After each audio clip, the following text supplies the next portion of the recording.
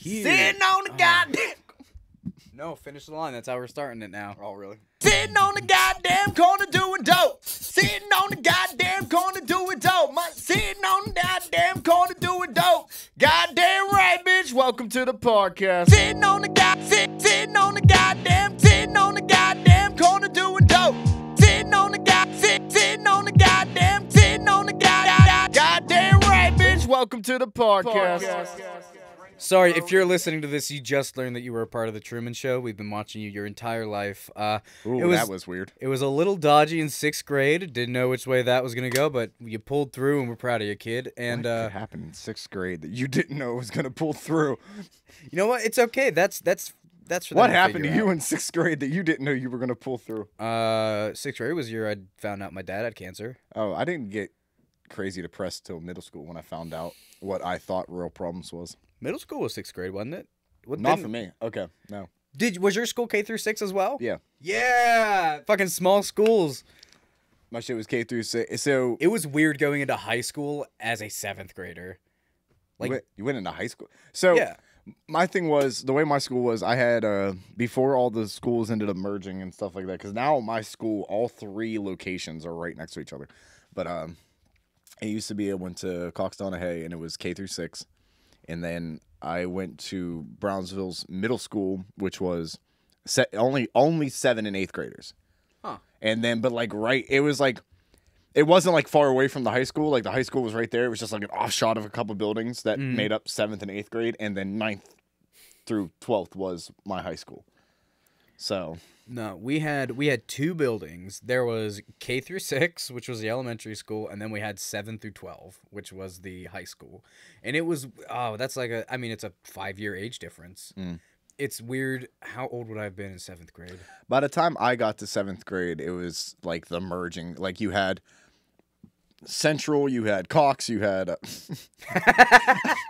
I am 27. Oh, you know what? You could have got away with it. You just would have went and kept going. Here's the thing. I'm 27 years old. I have never matured past the point that I went to Cox-Donahue. And it's COX, but it's still never not been funny, especially when we try to say it in normal sentences. But anyway, there was Central, there was Cox, there was see? No matter what, there was Cardale. And I think there was one other, but when you went to middle school, all 4 of those fucking schools just combined into one. Oh, wow. So, like, there was so many 7th and 8th graders that we kind of needed our own separate little thing. But, like, we would still, in gym class, because the auditorium was shared by everybody, we would still end up, like, hanging out. Like, I dated a girl that was a high schooler when I was in 8th grade because I met her. I dated a senior in 8th grade. Dude, I dated a senior in elementary for, like, a week. Oh, we were together for like almost a year. We went to homecoming together. Boy, Take your time. a lot. I was like, wow, I've repressed a lot of those memories. That's what I said. I loved my high school experience, so I remember a lot of it. I mean, there was a lot of depressing shit. Yeah, I remember my best friend stealing. I don't want to say stealing my girlfriend, like stealing her away. Oh, from you me, have one of those stories? Yeah, I mean, we were on a break. As put the Ross, or I guess in this situation it would be the female one. Oh, I can't get this wrong. It's not Phoebe, not Jennifer Aniston. It's Jennifer. I know it's Jennifer Aniston. Trust me, I Rachel. know the actor. Rachel. Who was Ross's sister? That was not Phoebe. Was the weird hippie. Oh wait, yeah. Ross's sister was Monica. So Rachel was right. Yeah. Yes, Yeah. I did it. Rachel was right. I was like, I know it sounds different. I'm like Monica. There it is. You can be proud of your man. Dot. You got it right. I don't like Phoebe, but I think she knows that. I don't know. I don't like Phoebe, and I don't like Ross. Either way, put Rachel up was the whole point of this. Yeah. We were on a break. We were on a break, and then I went away for some reason. I cannot remember what it was, but I was gone for like 4 or 5 days. And when I came back to school, the first thing someone told me was, "Hey, fucking D and K are together." And I was like, "Oh, cool." Was Kay the girl? Yes. Hey, we share that too. Same exact scenario, except the guy was not a D. Well, he was a D, but his name didn't begin with a D. Blur this next part out. Say the name on the count of 3. 1, 2, 3.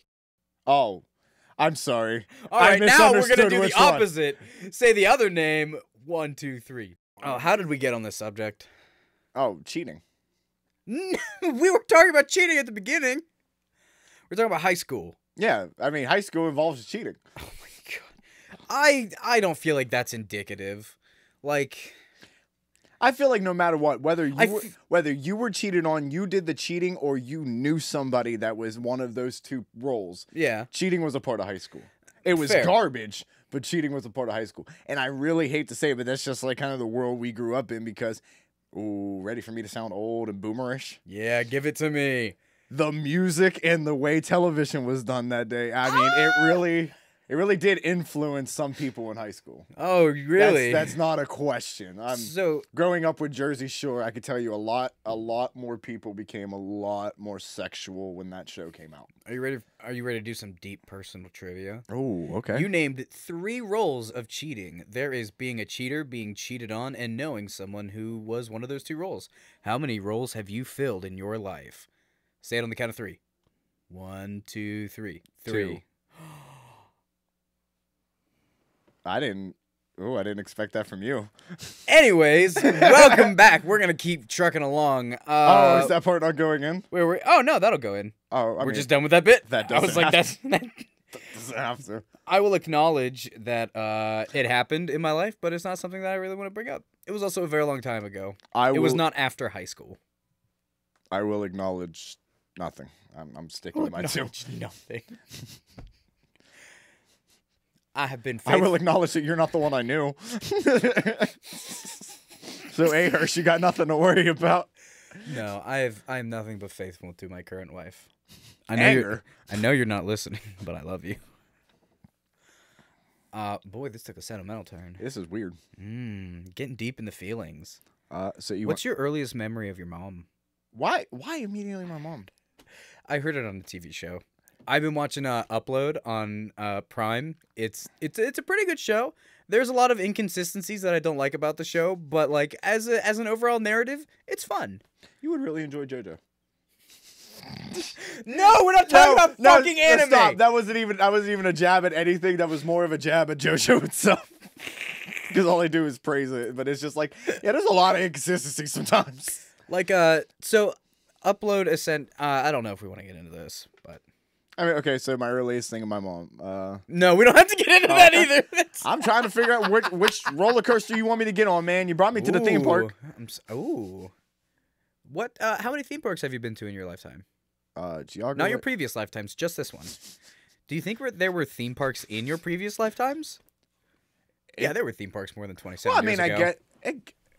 Yeah, but I also guess it depends on how fast I lived or how long I lived. Or True. Let's say you live. What's the average? That also lifespan? depends if I believe in past lives. That's true. So. If you lived 85 years, how old is too old to go to a theme park? Can I 50? answer one of your questions before you go on a tirade? Sorry. I've been to 4. I think I've been to 4. I've been to Cedar Point, Geauga Lake, What? Kennywood. What? The theme parks in my life. Geauga. No, what was that second one? Oh, Cedar Point, Geauga Lake. I've never heard of that. I have a story from Geauga Lake, man. I love that trip to Geauga What's Lake. the other two? I'm trying to. I think it's Kennywood, and I've been to Hershey, and I feel like I've been to more because I used to visit my. I mean, if you count Idlewild or like Six Flags. Okay, I've been to Idlewild. I guess I've worked at Six Flags with. You worked at Six Flags? Well, with Ace Axling. I worked. Oh, at that doesn't count. But Get the fuck out. That doesn't count. I was in Sandcastle. No. You weren't enjoying it. Anyway, I got free food and booze. I was enjoying the shit out of it. All right, fair enough. And got paid. Homie, I made out like a bandit. And I was like the first week of working. Nah, but there had to be more because I've went with my cousins to places, but I can't remember them because I have drank, smoked, and done shit since then. Lived life. Yeah, but no, like what? So how many have you been to? Because now I found a theme for us to go on. Have you been to Busch Gardens? No, I don't. Oh, remember. dude, Busch Gardens is pretty cool. In fact, I believe for a couple years of my life, I thought Busch Gardens was like a beer theme park type deal. Like not like a theme park, but like a place you go to receive beer and taste beer and Busch Light shit. That sounds. Even though Busch probably ain't that fancy. No, and is also not a part of Busch Gardens in the slightest. I know that. They might serve, bush beer there, but That would make sense. no, Busch Gardens is a pretty cool theme park. We had to go there on a field trip along with Colonial Williamsburg, I think. If that's what it's called? Do you know what I'm talking about? Yeah. That place sucked. It was boring. And it was a college trip, so we're like, why we're not learning? Trip. Yeah, we did that for no. choir. Fucking I wasn't in college long enough to do trips. An unnamed person who I admire greatly, just like took a giant like Sheets cup on the bus.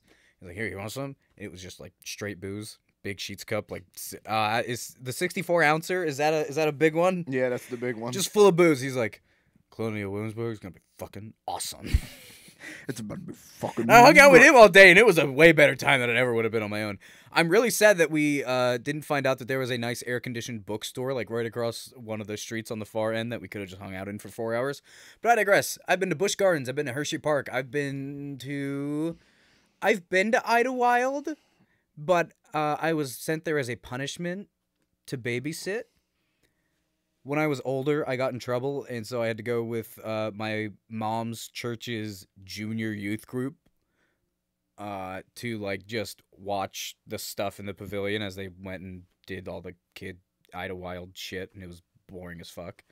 That was one of the weirder punishments, Mom, but it was a good one. You taught me to hate Idlewild. Don't sponsor us. Take your Storybook Forest and shove it up Mother Goose's ass. I remember the Storybook Forest. I never liked it. It used to creep me out. There creep you out? Yeah, there was one. It was the fucking dude who lived in the shoe or whatever it was. Yeah, that's where you get all the photo ops. Yeah, it was fucking creepy. Why the creepiest thing in the fucking park you want me to take a picture with? It was creepy, man. Oh my goodness. Like, that was when you can tell.